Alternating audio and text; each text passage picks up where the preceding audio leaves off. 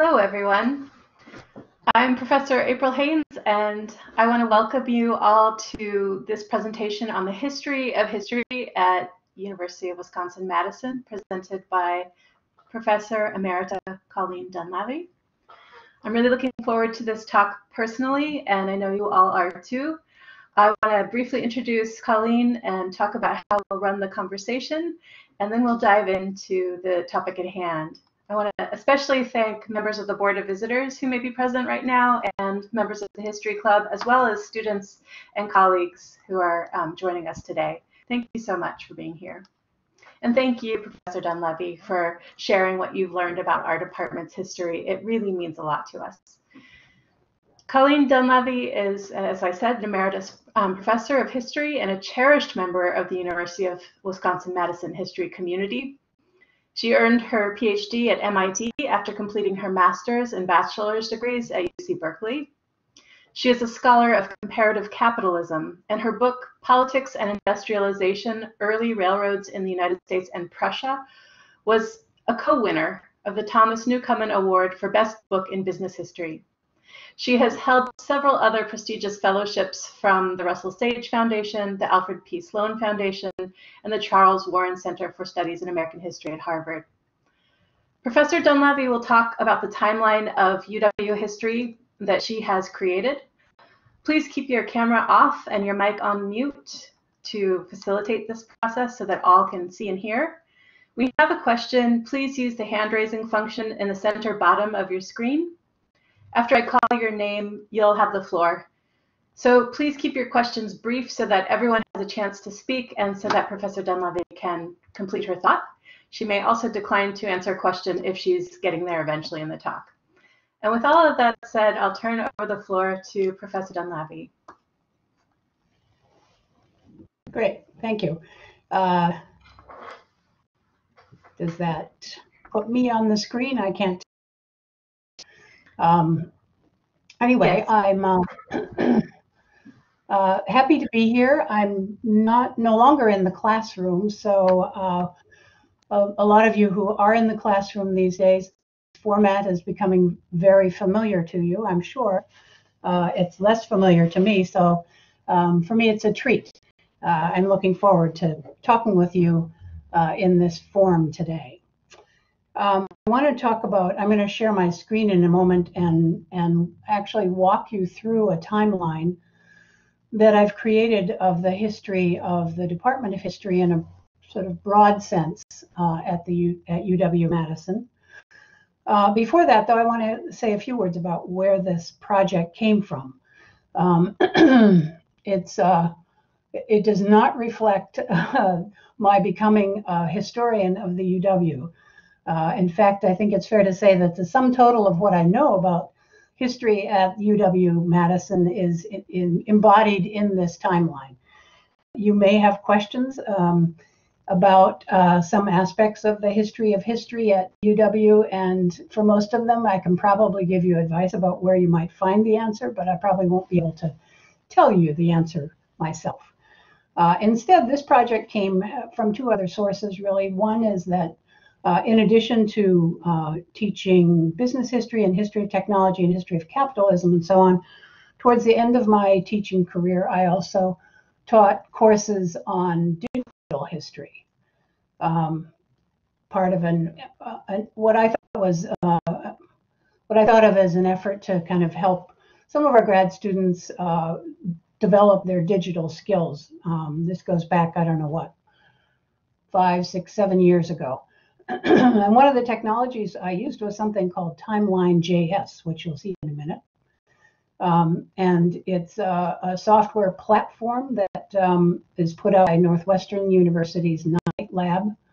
I'll say a little bit more about it at the end. In fact, I'm going to make a pitch for those of you who are teaching that you think about using this in your courses, having students create timelines, because it's so easy to use.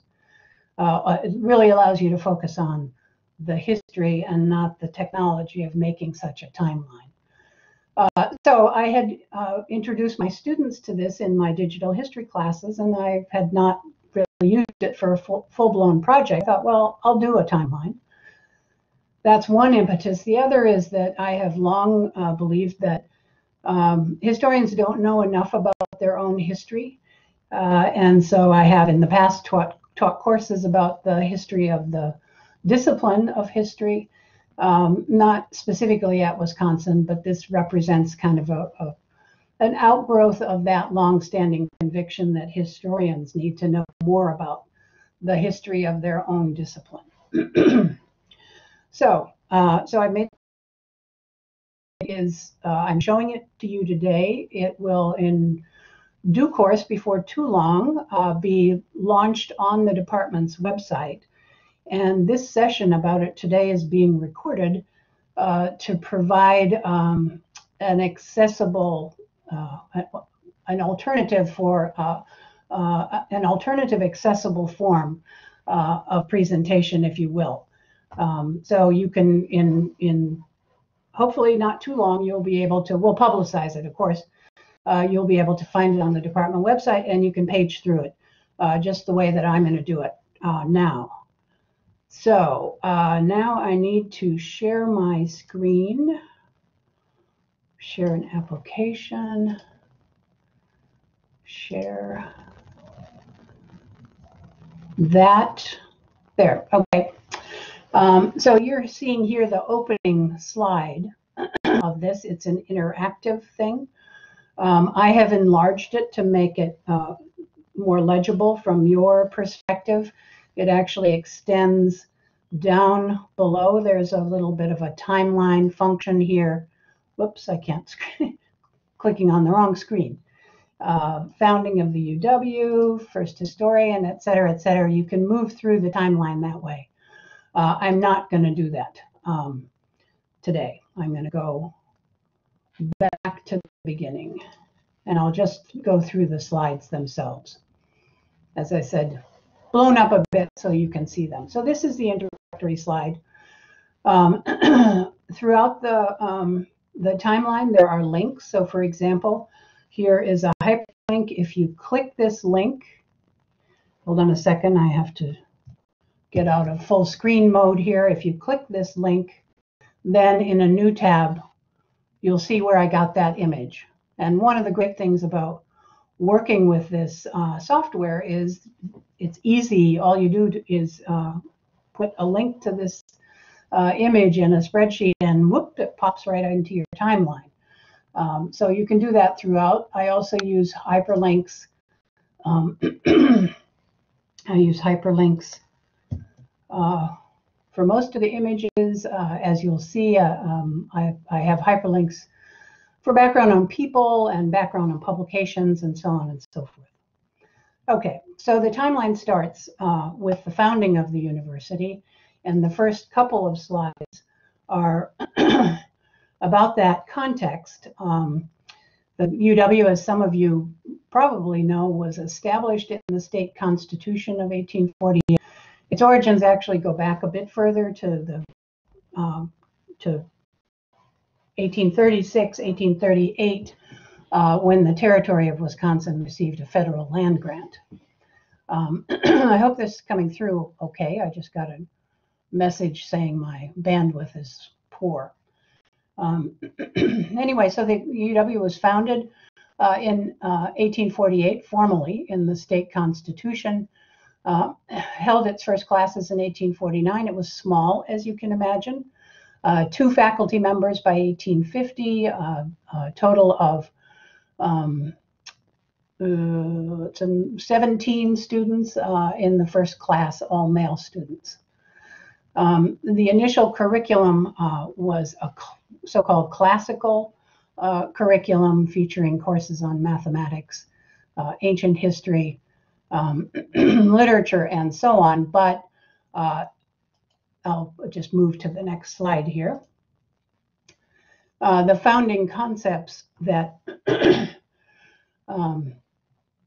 underlay the university as an institution included the idea that it should be open not just to elites, but to all Wisconsinites who were capable of benefiting from such training.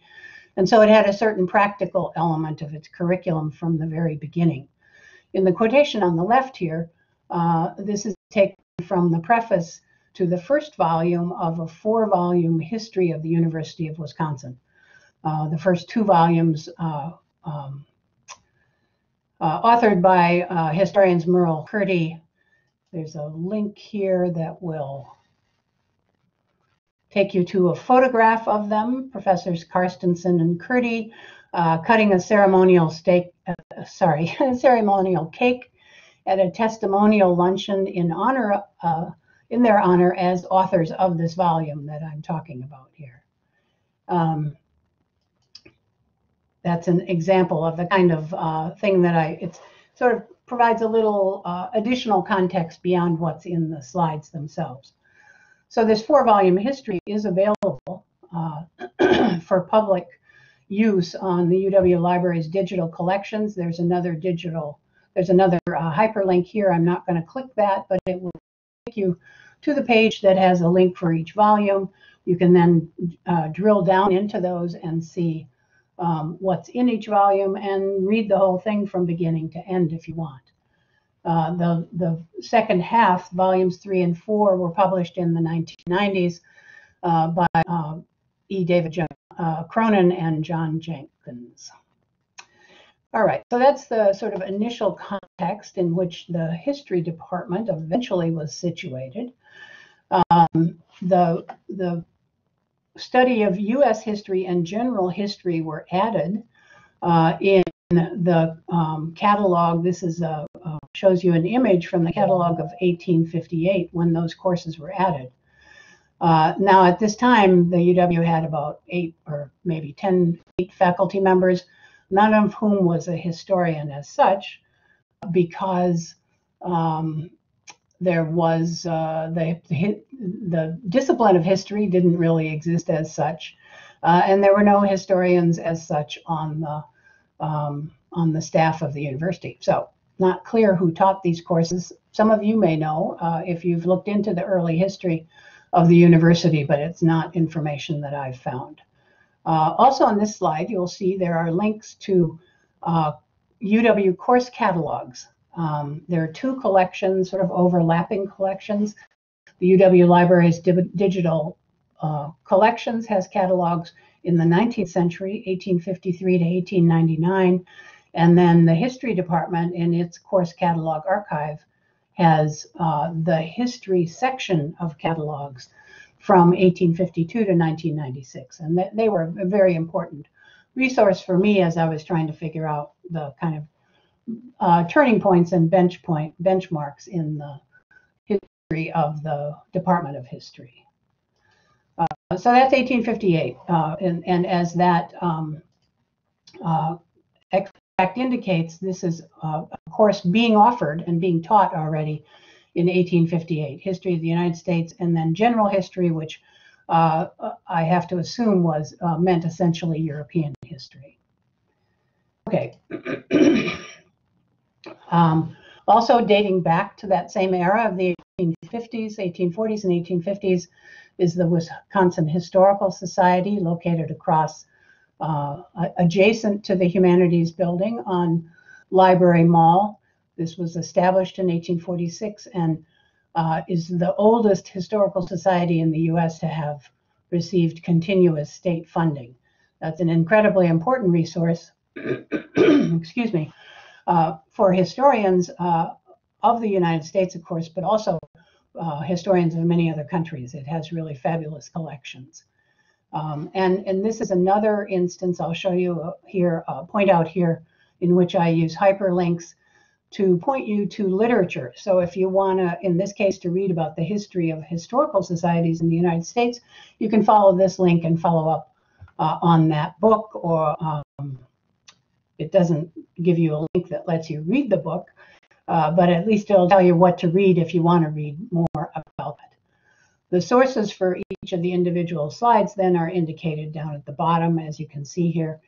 An online source from the Wisconsin Legislative Reference Bureau, and another online source in UW Digital Collections, a book on the buildings of the UW campus.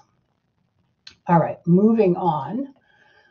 timeline, as you can imagine, is organized chronologically. Sometimes I skip around a little bit in chronology, and this is an instance of that.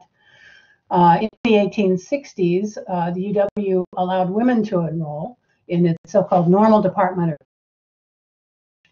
And in the fall of 1863, this is information drawn from the history of the UW that I was talking about earlier.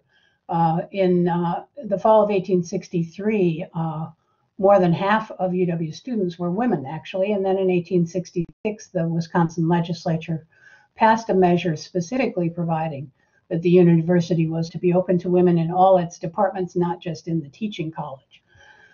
This was controversial at the time, and you can read about that in the history of the UW. I've included this image, which is not from the 1860s, but from the 1890s, because on the one hand, it shows a seminar setting, as you can see here readily. And secondly, it shows the members of the seminar. Two of the women standing, the two standing women here are staff members. The rest of the students, the people are students. This is Professor Frederick Jackson Turner here, second from the right. And if you do the math, you just count up the numbers, you'll see that here too, the majority of students were women, which is, I think, interesting and probably underappreciated aspect of the history of women at the UW. The first historian to actually come on staff came in 1867. This is William Francis Allen. You may have, if you've been in the, sorry, my allergies are bothering me today. If you've been in the conference room in the history department, you've seen his a painting of him, I believe.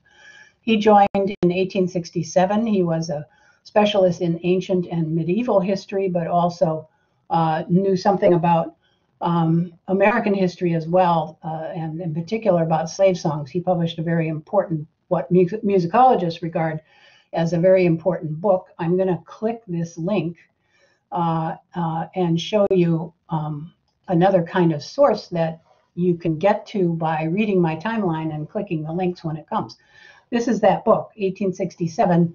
It's on the Internet Archive. You can see that up here on the left. And you can just sit here. Whoops, I have to do it on my real screen. You can sit here and simply page through and read this book. You can also download it if you want to. But it's really, I love things like this. I love this kind of sources. And so one of the things I like about the timeline, the technology of the timeline, is being able to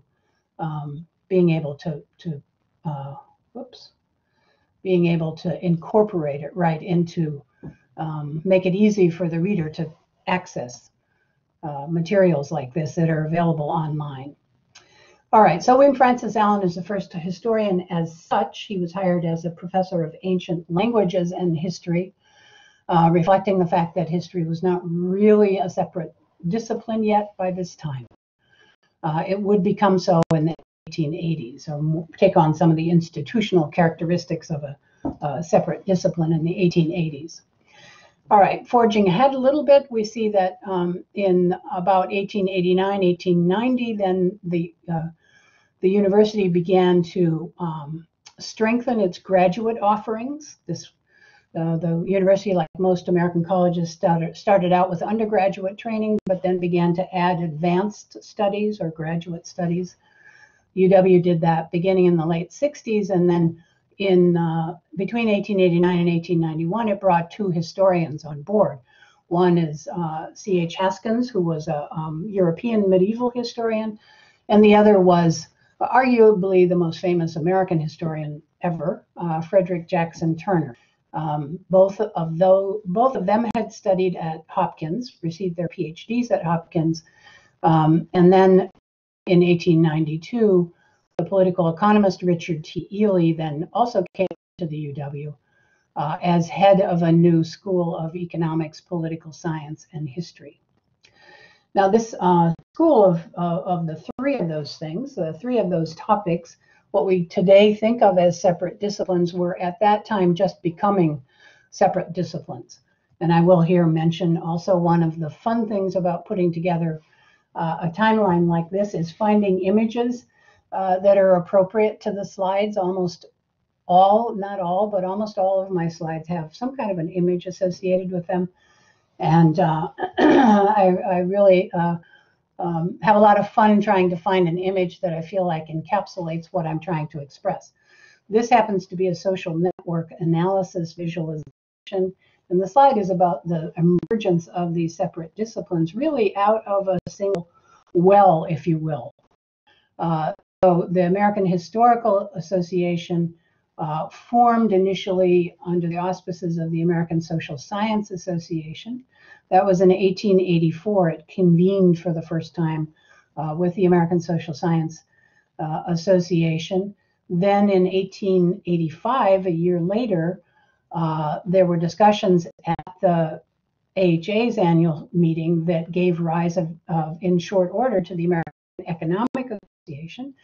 And then about a decade later, the American Political Science Association grew out of discussions at a joint annual meeting of the American Historical Association and the American Economics Association. It's a really interesting, I think, history of this sort of emerging out of a common interest in the social sciences, the emergence and formalization of these separate disciplines. That's happening in the 1880s, in the late 19th century. So Frederick Jackson Turner came to the UW in 1889 from Johns Hopkins, as I mentioned, where he had done his PhD. He was actually a native of Portage, Wisconsin, and our own Bill Cronin is writing a history that centers on Portage, Wisconsin. He had studied as an undergraduate here, William Francis Allen, gone off to Hopkins for graduate studies, and then came back to the UW in 1889. He proceeded to introduce two new courses that were, according to Curdy and Carstensen, unprecedented at the time. One was a history of society that moved from quote unquote primitive society up to modern civilization. And the other was a course on economic and social history of the United States. This was at a time when the mainstream history was primarily political history, diplomatic history, and the like. Economic and social history were, what is it? Oh, I should have looked this up. There's a wonderful quotation of somebody referring to economic history in the 1890s as, I don't know what, something like dirty laundry or some equivalent expression. Was not so well respected, let's say, as political and diplomatic history. All right, so then in 1893 is when Turner gave his famous talk at the World's Columbian Exposition to the AHA's annual meeting. There's a link here to that. To a version of that on the AHA's website, a link to a page about the World's Columbian Exhibition, and also a bibliographic reference if you're interested in following up on Turner himself, on his writings. Okay, one of the most important firsts, of course, in the history of a department is a graduate department is when it offered its first PhD, the history department. Did so in 1893 to a woman named Kate Everest, later Kate Everest Levy. It was her married name. She was, I say triple first here because she was the first PhD awarded by our department.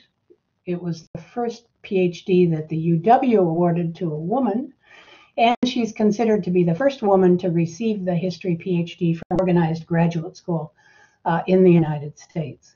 She went on to publish on German immigration in the US. If you click this link up here to on her name, that takes you, I'm not seeing it at the moment, but I'm pretty sure that takes you to a Wikipedia page about her, which it has considerable detail. There's not much known about her, really. She later went into administrative work, served as the Dean of Women at Lawrence College in Appleton, worked at a couple of settlement houses, Chicago's Hull House and a similar institution in Pittsburgh, and then ended up supervising the archives at the Historical Society here in Madison from 1918 to 1926. You can look at the full list of our PhDs awarded by clicking on this link, and if you go all the way back to the beginning, you'll find her there in 1893. Another big event of the 1890s was, I'm sure many of, maybe all of you know about this, Richard T. Ely's teaching at the university and charges by a member of the UW Board of Regents that who made a charge investigated by the Board of Regents, a charge, in other words, by one of its members, that Ely was preaching sedition, impractical, pernicious doctrines. As a result of that information, that investigation, the Regents exonerated him and did so in a ringing endorsement of academic freedom. This is where the lines, the second sentence in this quotation here, come from, that are on a plaque on Bascom Hall. I'm sure you've seen it. If you click this link here, commemorative plaque link, you'll see it there as well, and you'll be taken to an LNS web page about the plaque.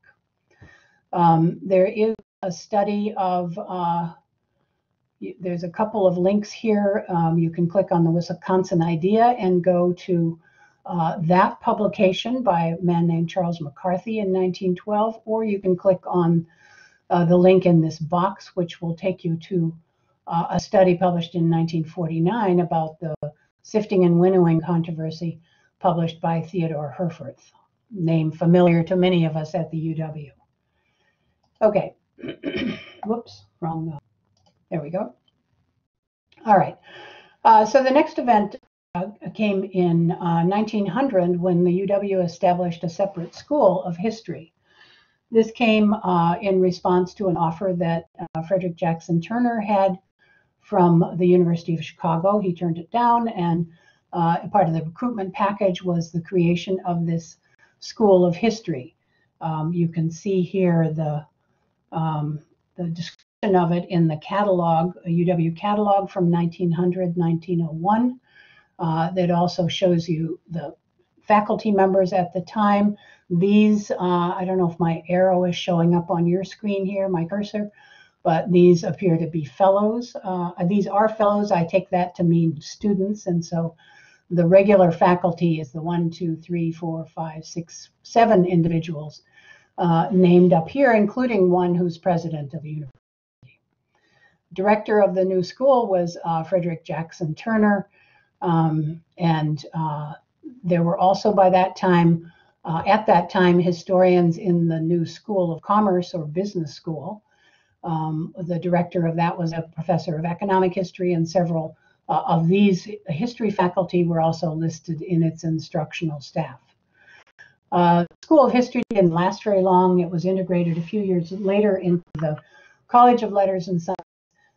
Turner himself moved to Harvard in 1910 because he was under pressure from the regents to teach more and didn't want to, and so he moved to Harvard and then won a Pulitzer Prize in 1932 for his book on the significance of sections in American history, which far fewer people have read than his essay on the significance of the frontier, but I certainly would recommend it. I think it's one of his best pieces. Okay, so other benchmarks in the early 20th century history of the UW generally include the Wisconsin Idea, and this is a summary of the Wisconsin Idea from an article that Frederick Jackson Turner published on the extension work of the University of Wisconsin. And as you can see, the last part of it says the policy of the university extends through the extension movement to the whole of the state of Wisconsin. There are links on this slide if you want to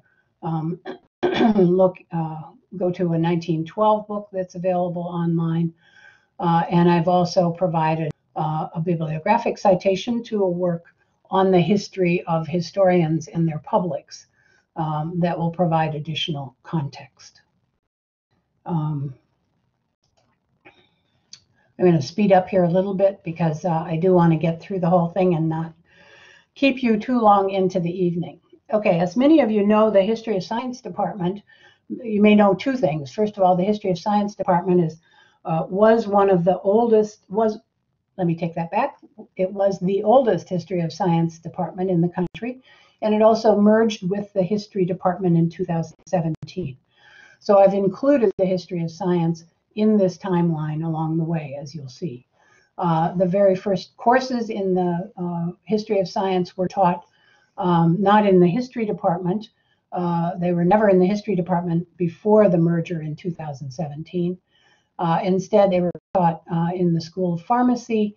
A course was taught on the history of chemistry, and and a general course added in 1921 on science more broadly. Again, citations where that information comes from, and then also if you want to read more about the early history. This illustration, as you can see, comes from the Library Club of Philadelphia. It's taken from an early 1850 encyclopedia of chemistry. As I said before, finding the illustrations is one of the most enjoyable aspects. This slide just presents a snapshot of the department. In 1915, 12 faculty members named here, a couple of fellows and a so-called scholar. As you can see, the faculty were at this point, so far as we know, all white, male, and quite likely Protestant. Historians of other persuasions were not really hired by the top tier of universities until after World War II, and that was true of the UW as well. At this time, the UW offered undergraduate and graduate degrees in history with specializations either in American history or in European history. But if you go and look at the 1905-1906 course catalog, which you can do by clicking the link down here in the footnote, you'll see in there some courses that touch on the history of East Asia, South Asia, the Ottoman Empire, and Africa, always within the framework of European, mainly British, industrial history. There have, over the course of the 20th century, two so-called Wisconsin schools come out of the University of Wisconsin. The first of those is not directly out of the history department, but it is if you think of history as part of this broader web of disciplines in the early 20th century. That first Wisconsin school is the Wisconsin School of Labor History, or of Industrial Relations more generally. It's centered around a man named John R. Commons, and you can find out more information about him by clicking the link here. He and his colleagues, he was an institutional economist, very active in drafting legislation here in Wisconsin, and also New Deal legislation. But he and his colleagues also published some foundational works in economic history, labor history, social history in the broad sense that it was used in the early 20th century. And I've included links if you want to look at the first volume of a 10-volume set called The Documentary History of American Industrial Society. You can click the link here.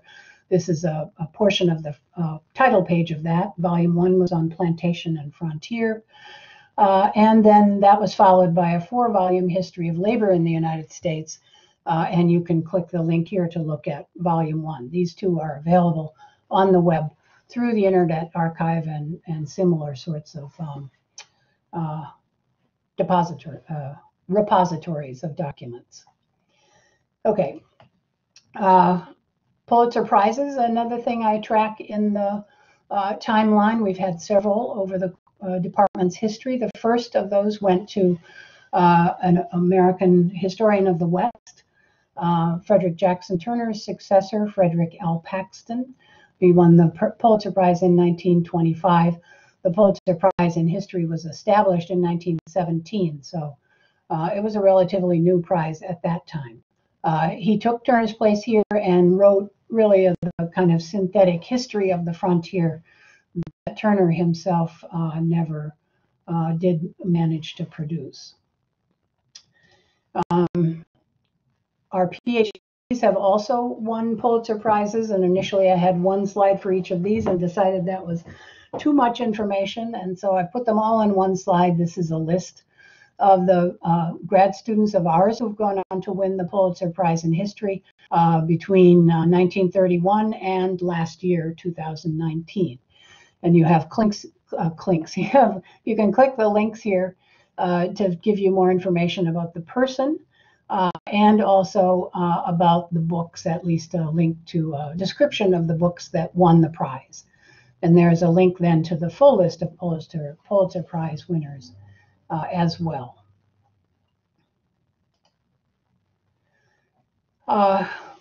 In the 1930s is when we begin to see in the course catalogs an expansion of the teaching of history beyond US and European history.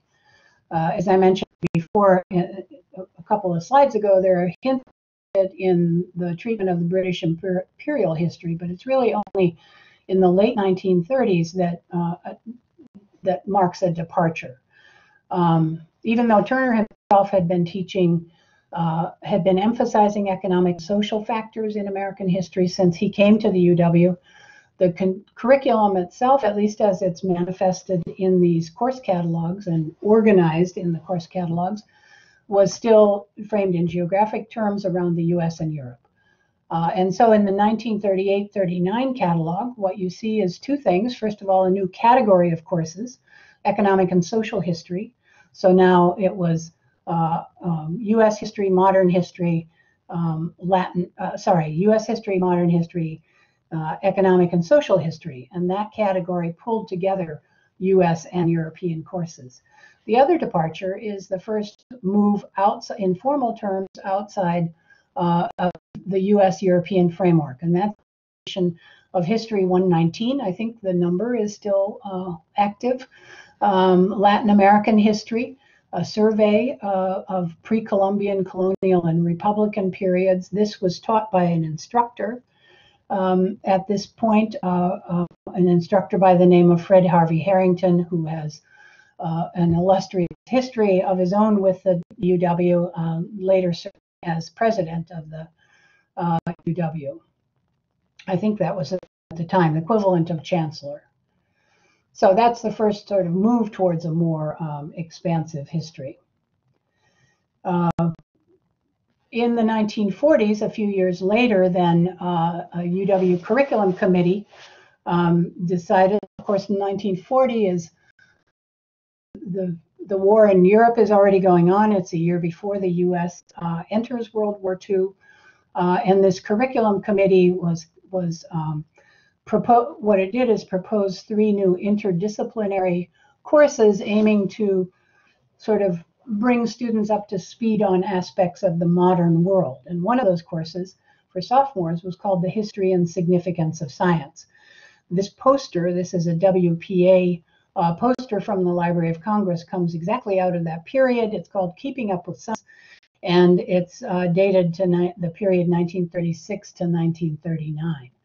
The UW did hire a young historian of Harvard historian of science from Harvard to launch the new department, but we then entered the war. The historian left in 1943 to take a position as in the federal government, essentially during the war as a historian. And so that was marked the first first formal steps, but very tiny steps at that point. Also during World War II, the UW experienced sharp cuts in legislative funding, and that prompted a self-study that gave rise to the present-day interdisciplinary divisions of the university, which are certainly familiar to faculty, if not to students: biological sciences, humanities, etc. History at that time was beginning increasingly to incorporate social science theory and methods, and so historians were initially members of both social studies and humanities. That is to say, an individual faculty member was a member of both divisions. Later on, in the midst of, there's some controversy about this apparently, opposition, resistance from the history department, but later on, faculty members then had to choose which division they wanted to be in, humanities, social science. And now, when I was in social sciences, or social studies, a number of my colleagues were. Now I venture to say that almost everybody on the history faculty are in the humanities division, which reflects changes in the discipline of history over the last 30 years since I started. Okay, another Pulitzer Prize. This one went to Merle Curti, who joined the UW faculty in 1944 and then won a Pulitzer Prize 2 years later for his book published in 1943, The Growth of American Thought. He was a pioneer in social and intellectual history, served as president of the AHA, taught in our department until 1968, but remained very actively engaged with the department and the profession until his death in 1996. In fact, he established the Merle Curti lecture series, and I believe some of my colleagues, but I believe he attended those lectures right up until near the end of his life. We also have, thanks to his beneficence, the Merle Curti Teaching Fellowship that we're able to offer our advanced graduate students. In the era, of course, World War II, the UW saw tremendous, as did the academy across the country, saw tremendous fluctuations in enrollments. And this graph, I think, sort of conveys that, especially if you sort of take a moment to ponder the numbers. You see that enrollments when the war began, when American participation in the war began, plunged from about 12,000 to about 6,000. So plunged by 50%. And then in the space of just a few years, tripled, I think it is, from about 6,000 to about 18,000, if you can imagine that. Just contemplate that for a few moments. One of the examples that Curti and Carstensen give in their history of the university is enrollments in History 3A, as it was called at the time, European Civilization from 800 to 1660. That enrollment doubled from the pre-war levels by the fall of 1945, and then went even higher in the spring of 1946. At that point, they capped enrollment in the course, split it into 3 courses, had only 1 professor available to teach a course, but enlisted 2 graduate students to teach the other 2 versions of it. In the meantime, over that decade, from the mid-40s to the mid-50s, the size of the history faculty nearly doubled, reaching 20 by 1956-58. This is the information I get from the course catalog simply by counting up the number of faculty member listed in the catalog. Okay. History of science, then, in the aftermath of the World War, is firmly established. The illustration here is the cover of a very famous report, famous to historians of science, certainly, report to the President of the United States called Science, the Endless Frontier. Faculty members were brought on board in 1947. Undergraduate major in the history of science was approved in 1947-48. Introductory courses drew hundreds of students annually from 1948 through 1965 and beyond. And from 1948, the department also enrolled students in doctoral programs. Initially, it could do so only jointly with the chemistry or history departments, but from 1958, it was permitted to grant its own PhDs in history of science. We now have, of course, we still have joint degrees as an option. So that really marks the firm establishment of this department, and as I mentioned earlier, the first of its kind in the United States.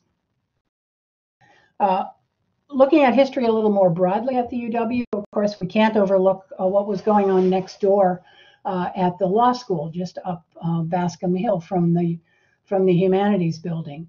There, the pivotal figure was the legal historian J. Willard Hurst, who pioneered what became known as modern legal history, which he saw as a product of social, economic, and political forces rather than some self-contained sort of body of self-standing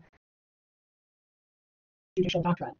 He taught at in the law school for several decades. His best-known work is this massive history of like 800 pages or something, history of Wisconsin's lumber industry, from focusing on law, as the title indicates, focusing on the legal and economic aspects of that. And legal historians in the UW Law School are generally hold joint appointments in the history department as well, so that relationship continues. In fact, is arguably stronger now than it was when Willard Hurst was the dean of legal history.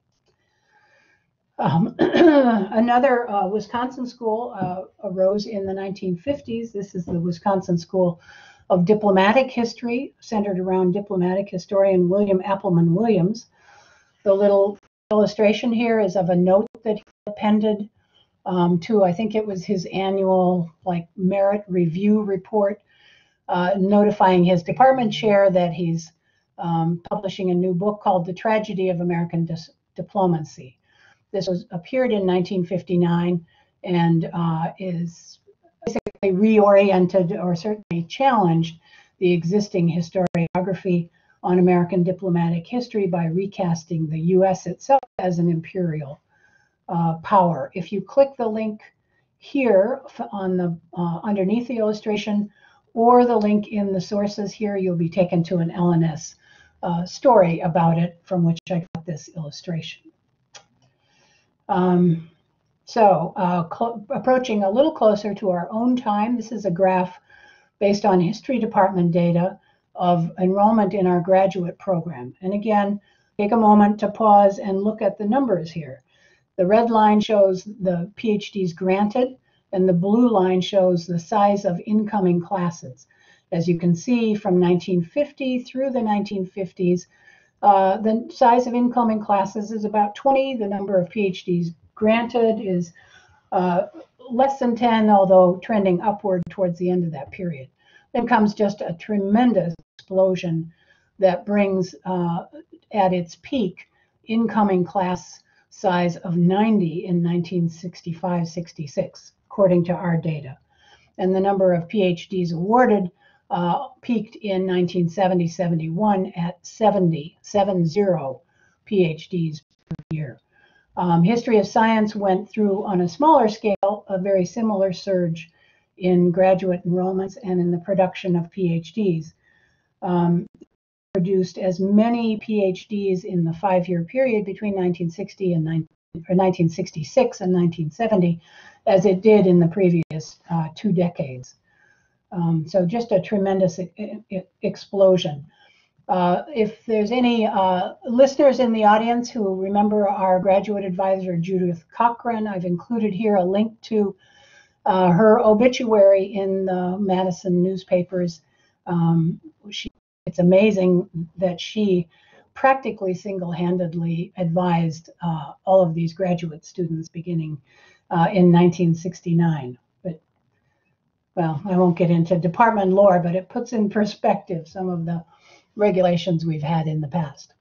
Okay, so another and real surge in the global scope of the history department's coverage came in the post-war era. And this slide simply recounts briefly the arrival of influential individuals, major figures, and topics, geographic areas becoming part of the history curriculum. So from East Asian history through African history, South Asian history, Southeast Asian history, Ottoman and Turkish history, African American history, and which was prevented and has been sustained really through the Department of Afro-American Studies and our relationship with that department. The second aspect of going global in this period was visible in the mid-1960s, and that's when a new structure appeared in the course catalog, all of a sudden this thing called comparative tropical history, illustrated here in a pamphlet that is in the UW archives. So the longstanding structure was U.S. history and European history. Over time, American history had expanded to include Canada, Mexico, and Latin America. And modern history was mainly Europe, but also included Africa, East Asia, and South Asia. So in the mid-60s, that structure was reformed. And out of that comes U.S. history, European history, now a new category of comparative tropical history, and East Asian history as a fourth category. By that time, by 1970, the history department had 63 faculty members, which is, I think, near a peak for it. Okay. Also, in the post-war era, the university's offerings in the history of science were fleshed out in multiple directions. One was by formalizing medical history in the Department of the History of Medicine in 1950. In the 1960s, the College of Engineering appointed a couple of historians of technology who also held joint appointments in the History of Science department. And about 12, 13, 14 years ago, then the degree programs were renamed History of Science, Medicine, and Technology rather than simply History of Science. This is a particularly, for the present circumstances, I think a very nice illustration to demonstrate the wedding of science, medicine, and technology. It's an illustration called Vaccinating the Poor from 1873 that's in the collections of the U.S. National Library of Medicine. The next slide is about something that most people probably don't know about the history of the university, and that is that it was once one of the premier institutions for the study of economic history. This was in the 1950s and 1960s. It was a kind of joint endeavor of the history and economics departments. There were faculty in both departments that cooperated in this program. A graduate program was launched, had been established at least by 1964. I don't know when it was actually inaugurated. And by the mid-1960s, the history department's course listings included economic history as a new category in which 18 courses were listed. That eventually, sort of for a variety of reasons, faded away as economic history took a methodological turn that didn't appeal to historians, and also as it tended to get cut in economics departments in times of austerity. But for a moment there, in the 50s and 60s, this was building on that earlier history of John R. Commons and Richard Ely and so on. This was really one of the main, internationally, one of the main centers for the study of economic history. In the 1960s, the Historical Society developed one of the largest collections of documents relating to the civil rights movement, and some of you may know the story of this. That was largely the work of a handful of history graduate students.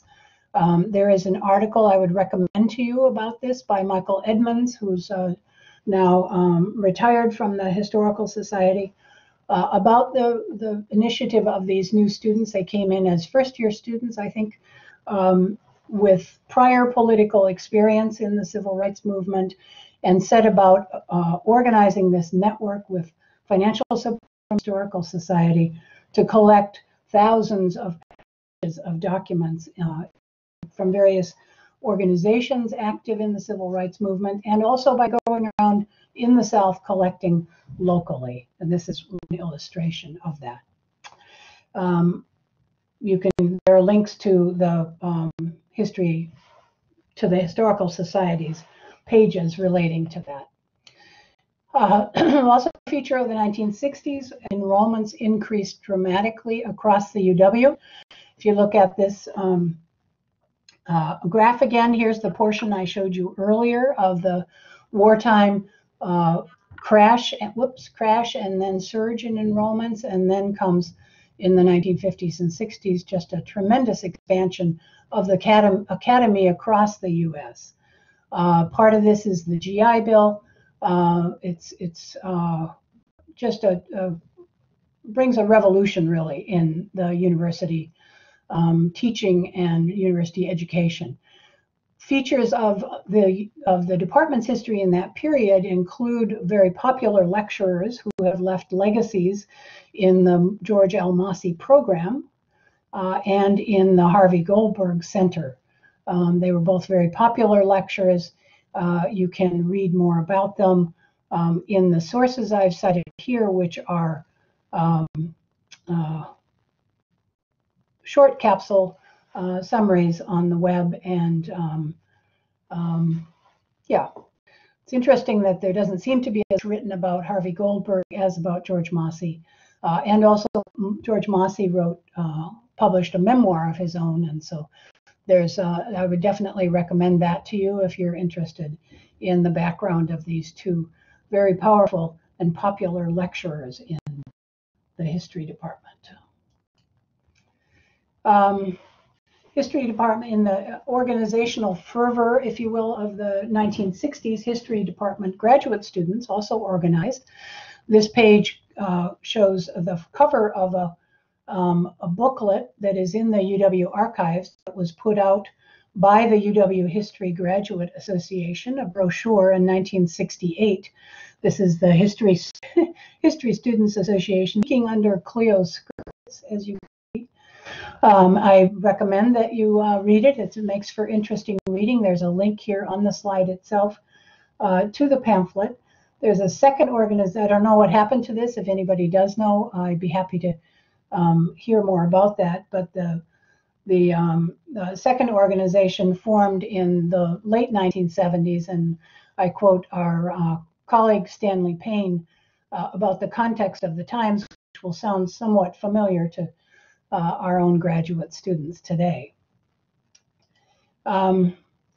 Here's a slide just noting the move of the history department from Bascom Hall to the Humanities building. A couple of slides on faculty diversity. The first slide, Faculty Diversity 1,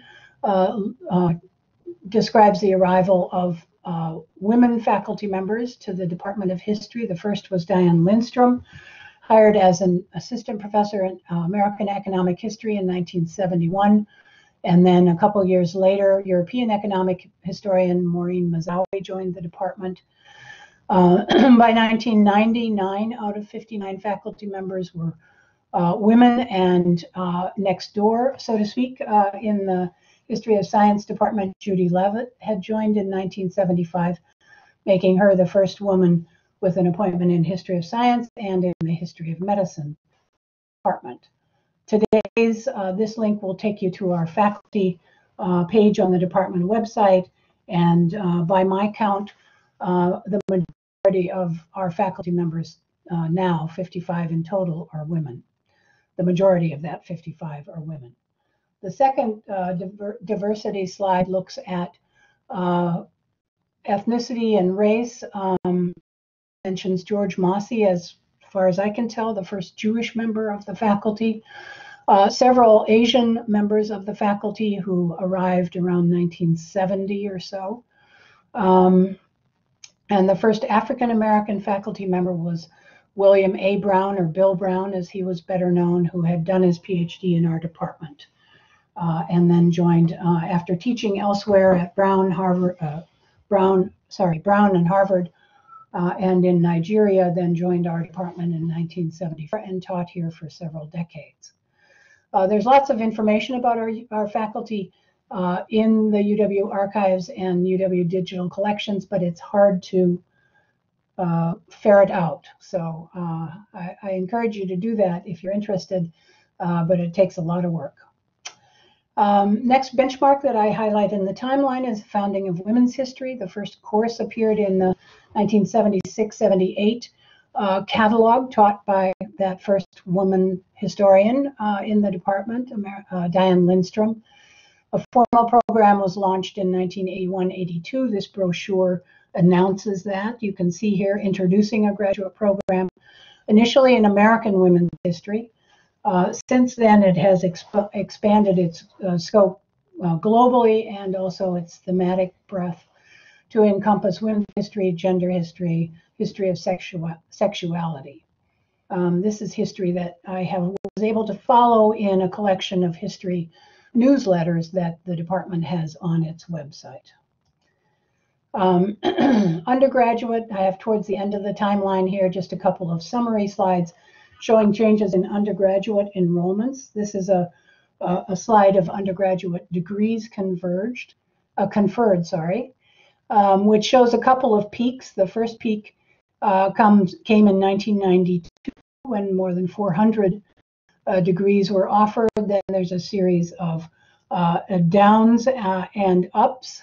The last peak came in about 2008, 2007 maybe, and the trend since then has been a pretty sharp downward trend, and that's a nationwide trend. I have a link here that you'll see to an article on a Academy newsletter about history majors, and also a link to a page on the history department's own website about what we're doing to kind of try and counteract this trend. It's needless to say not a good development in the sense that I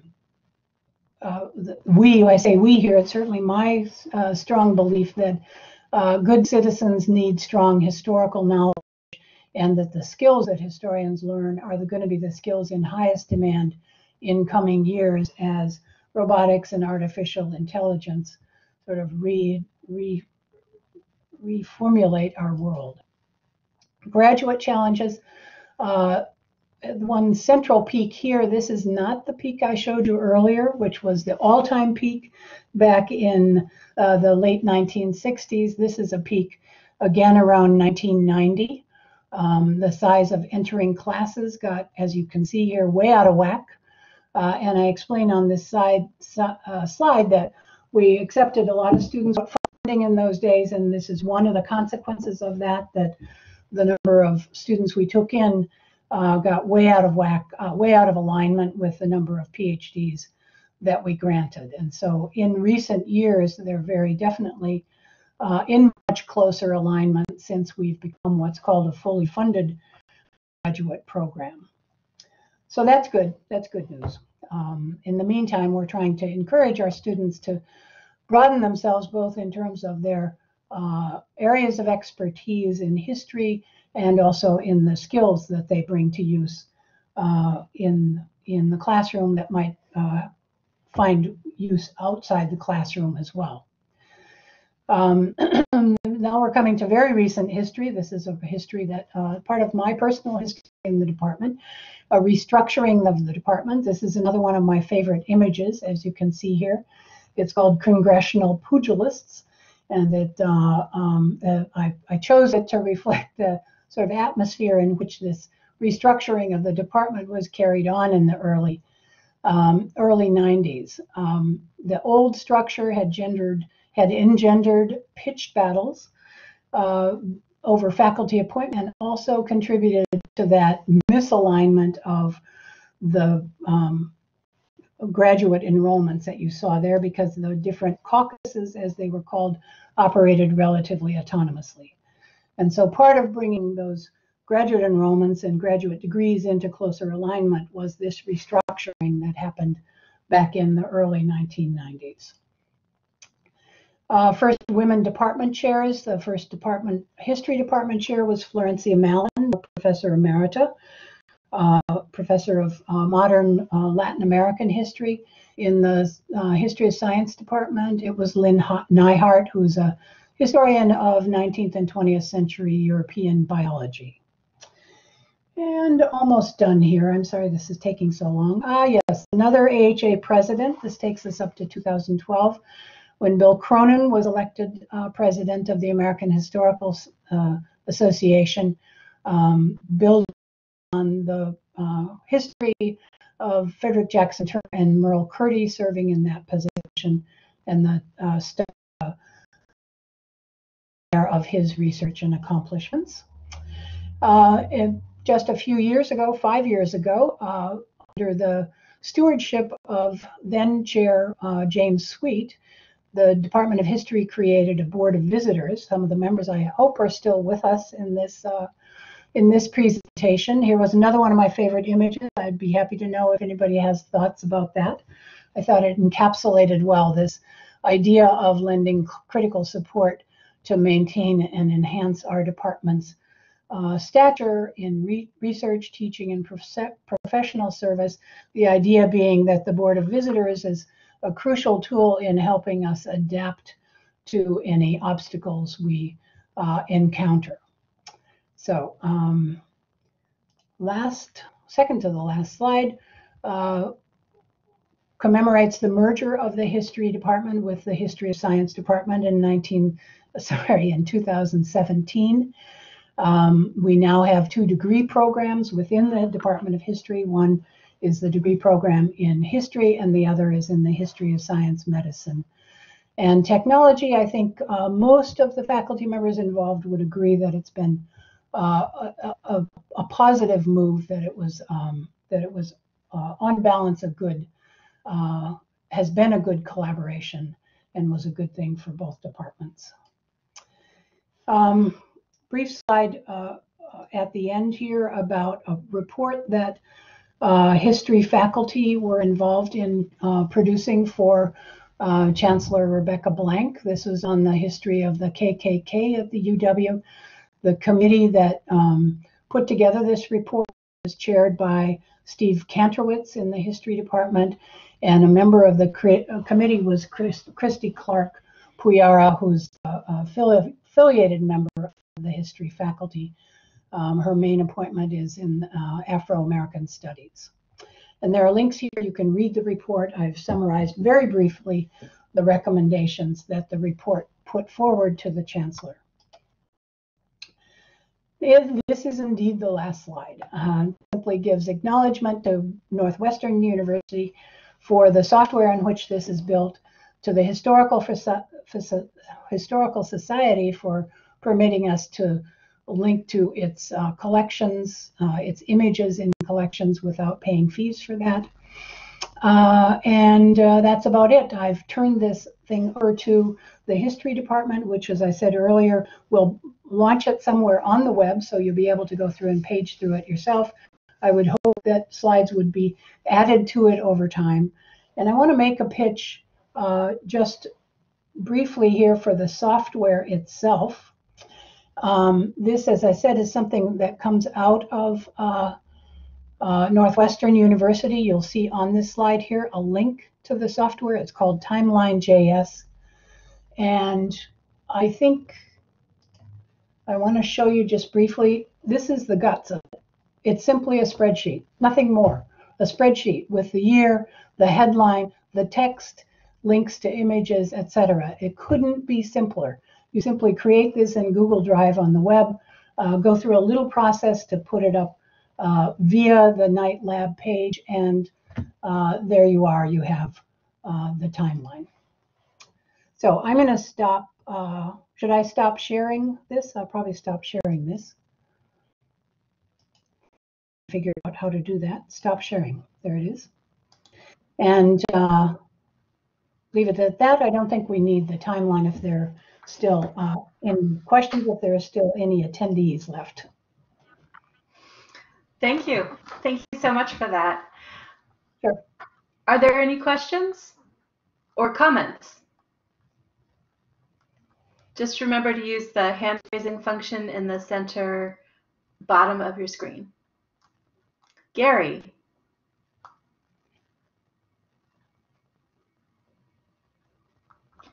Gary, have you turned on your microphone?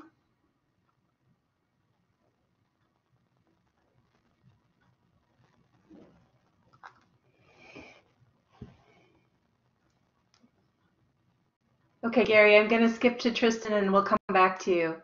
Tristan? Yeah. Looks like I can click a link on Gary here. No. I'm still. Okay. Tristan, what is your question?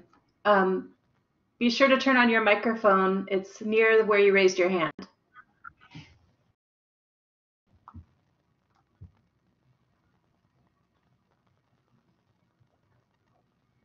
Okay. Are there any other questions? David. Huh.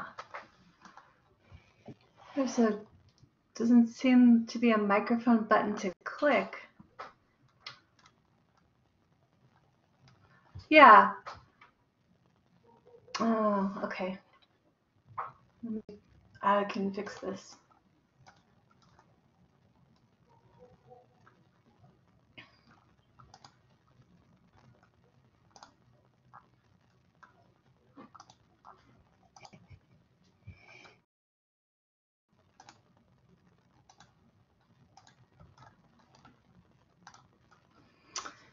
Okay.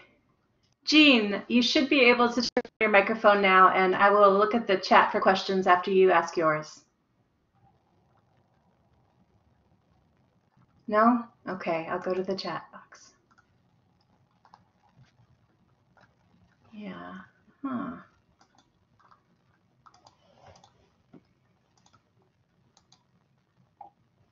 All I see is chat that are not questions. Okay. Here we go.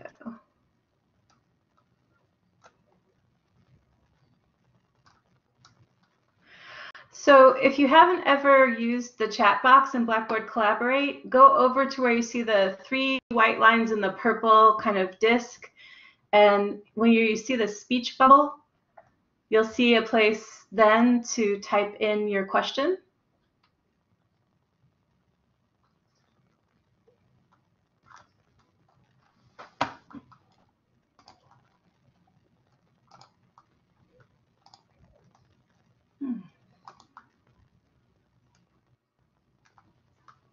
Yeah.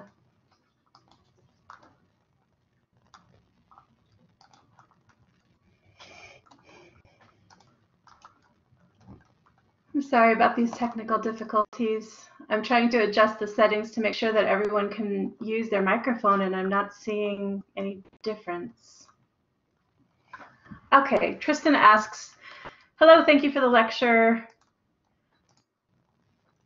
Can you describe how the teaching of history, specifically U.S. military history, changed during and after the Vietnam War at the University of Wisconsin?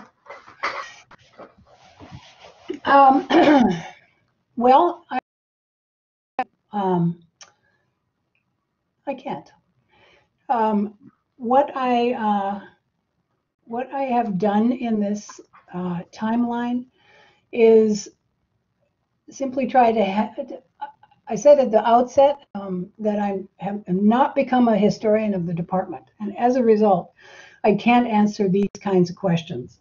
Most of what I know about the department is, in fact, encapsulated in the timeline. So what I can do, though, I think, is give you some advice or some advice about where to turn to find out more about that. The principal thing I think I would look at is some of the interviews available on the UW Archives website, I believe it is, with historians. So the UW Archives has a policy. It's been in place, I think, for quite some time of interviewing faculty members when they retire or when they leave the university. And so it seems to me you probably could go there and look to see, for example, if there's an interview with Mac Kaufman, who was a longtime U.S. military historian with the department, and see whether I would think that would be one thing he would talk about, would be changes in the environment for military history. The other alternative would be to talk to military historians about that, who might, I was going to say talk to Matt Kaufman, but I'm not sure if that's still possible. But otherwise, it would be essentially a matter of oral history interviews, I think. You'd have to rely on.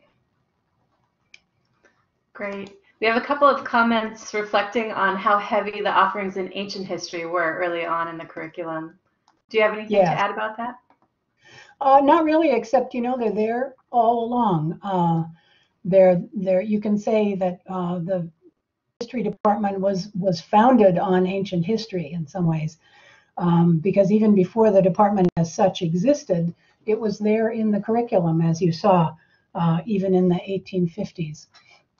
Later on, the course catalogs came to be organized in terms of American history, not U.S., but American, and that eventually expanded, as I said, to include Canada and Latin America and Mexico.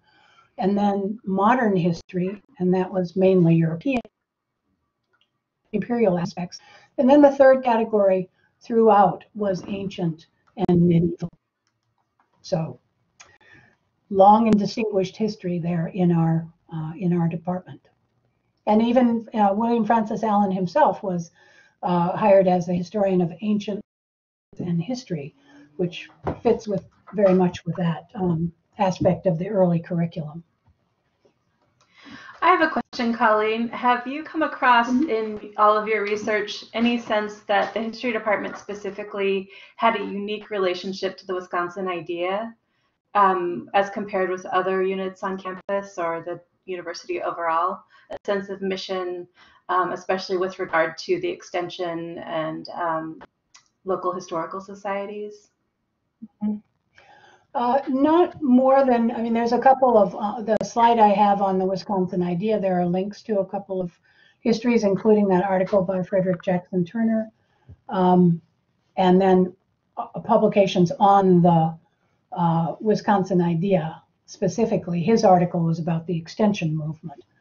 But certainly my impression is that historians, or the cluster of social science sort of faculty in this school of history, economics, and political science that Richard Ely directed, were very deeply involved in the extension movement in particular, and that for them, that was the Wisconsin idea. That plus, the kind of work that John R. Commons and his colleagues in legislation, working with legislators to draft legislation, that's another form of that kind of outreach on the part of the university. Thank you. David, are you able to turn on your microphone? I tried to change the settings and it may be possible now. Can you hear me? Yes. Can I be heard? Okay. Yes, thank you very much for the lecture. I thought it was really interesting. I was a little bit late, so I didn't catch the first part. But my question is this: what did you find or what have you found generally in your experience or in your study of this topic of the history of the department in terms of its impact on the teaching of history in public schools through, I don't know, publications of textbooks or committees that were formed at the state legislative level where history professors from the UW got involved in setting up the curriculum? I'm always wondering what the impact of the department is on how this is being taught at the public school level, and if there is much impact. Well, no, I didn't run across that, and it could well be because I only skimmed the surface of the available sources, mainly using the course catalogs to try and track growth in the size of faculty and shifts in courses that were being offered. That kind of thing, there's a couple of ways to go with that. Read on the history of that. A couple of things I would recommend. One would be a book by Ian Tyrrell that I cite on one of the slides called Historian in Public. I think that if I'm remembering right, academic historians' relations with K-12 teachers is one of the topics that he covers. There is also a book that came out more recently.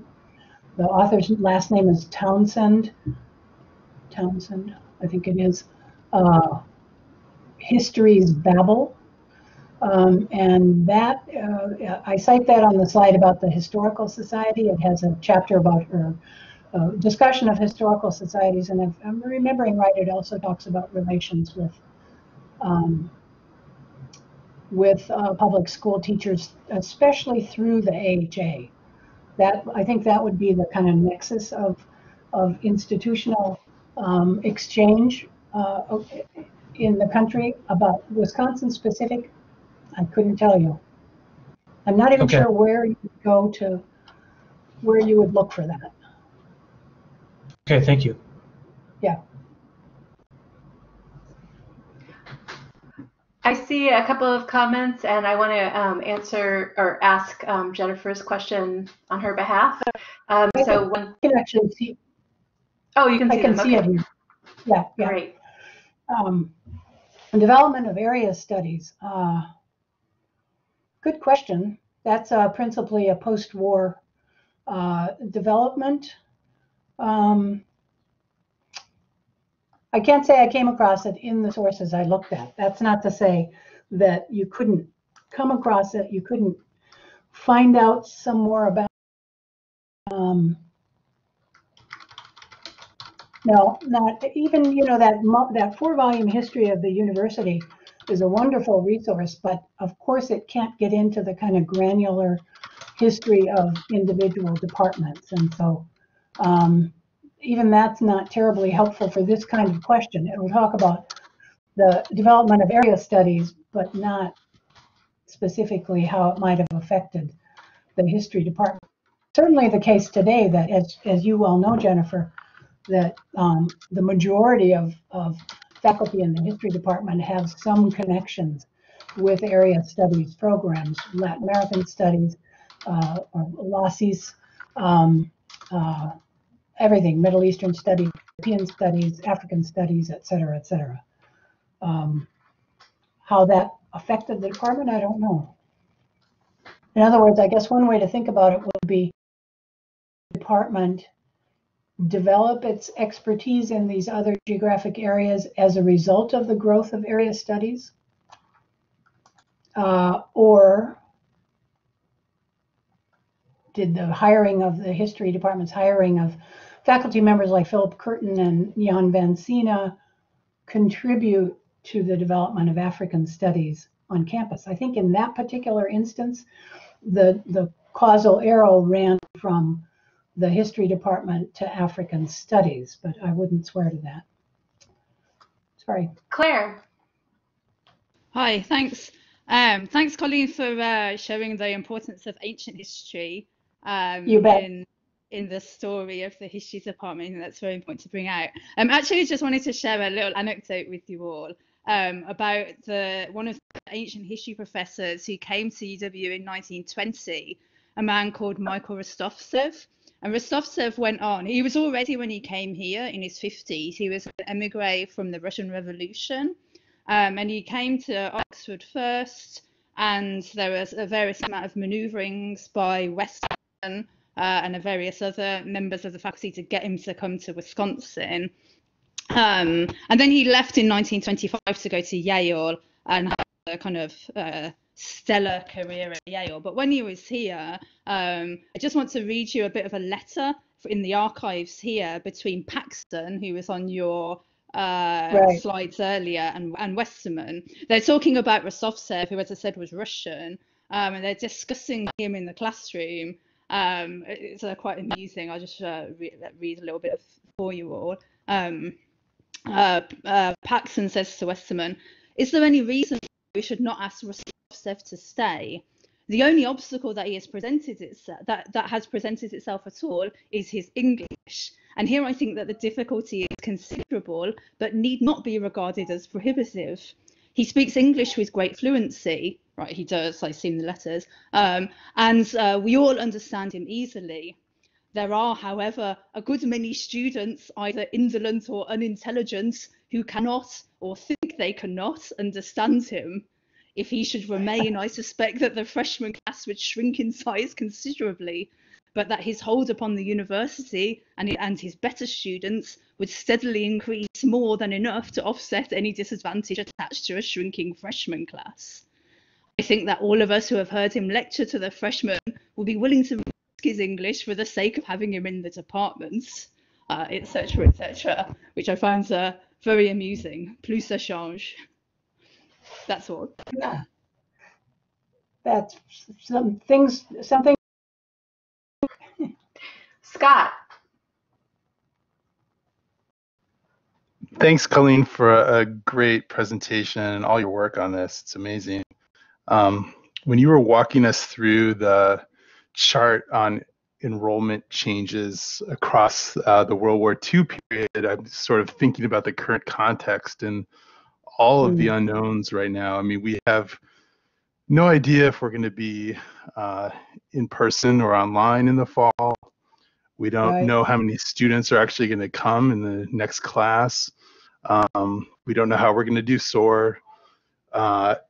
Did your kind of, study of the institution, how it's met the, challenges over these years, all the different changes, does that give you any sort of special insight on how we might adapt to these current upheavals? Tough question, I guess, but Yeah. No. Sorry.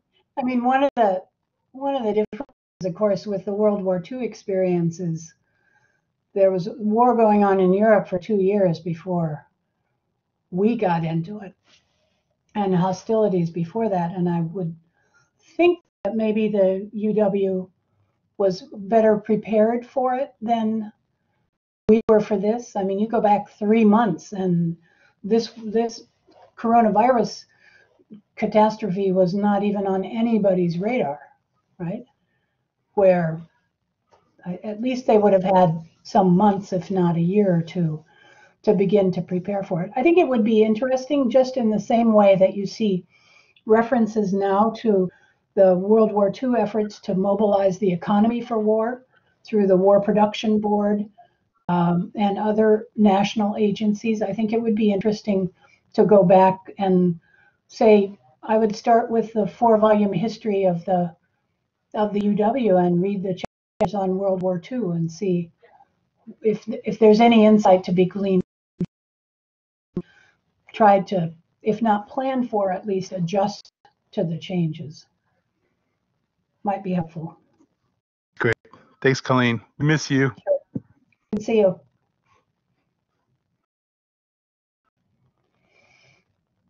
Is that the end of the questions? Well, unless there are any other questions, we're at an hour and a half. And I would like to thank you very sincerely on behalf of the department for presenting all of this work with us. It's been really great to learn from you today. Been my pleasure. I had a lot of, and I do want to make a pitch to those of you to consider using this software, the Timeline JS, in your classes. You can have somebody from Do It come in, do a virtual instruction in very little time. It takes hardly anything to train people on how to use it, and then they can make their own timelines like this. It's cool. That's excellent. Go out and find the primary sources, find the illustrations, write the footnotes, all that stuff. Could be a great active learning tool. Right, exactly. Have a wonderful night. Thank you all for coming, and I hope you, when it finds a home on the web, I hope you'll take some time to through the timeline. Oh, there's so much more beneath the surface within all those hyperlinks. That's what I'm looking forward to. All right, take care. All right, bye-bye. Goodbye.